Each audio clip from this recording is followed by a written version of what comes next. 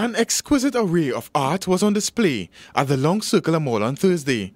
The artists, prison inmates.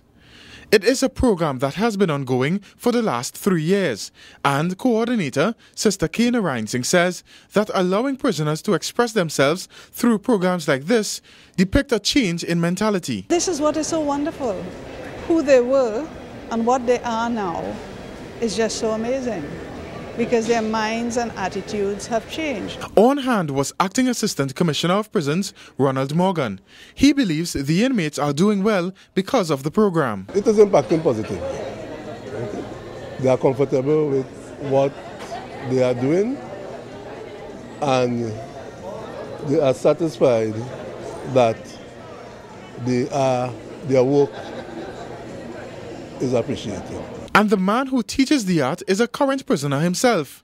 Aladdin Mohammed expressed his pleasure in having the art on display. Well, it's nice to have the public, come on board and show appreciation for it, participate in sales and so on. It really is encouraging. Mohammed wants more support for the program from the Justice Ministry. For CNC3, I am Chester Sembrano.